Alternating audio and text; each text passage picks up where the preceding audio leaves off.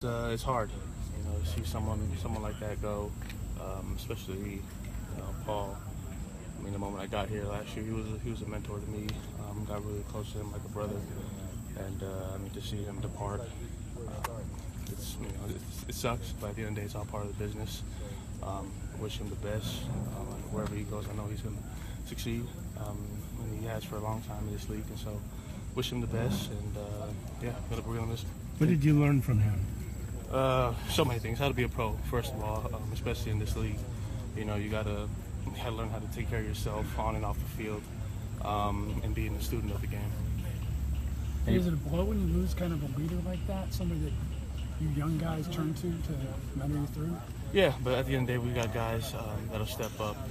We have our inside linebacker, DeMario, who's done a phenomenal job of leading us. Got Joe Hayden on the outside, and myself, step me to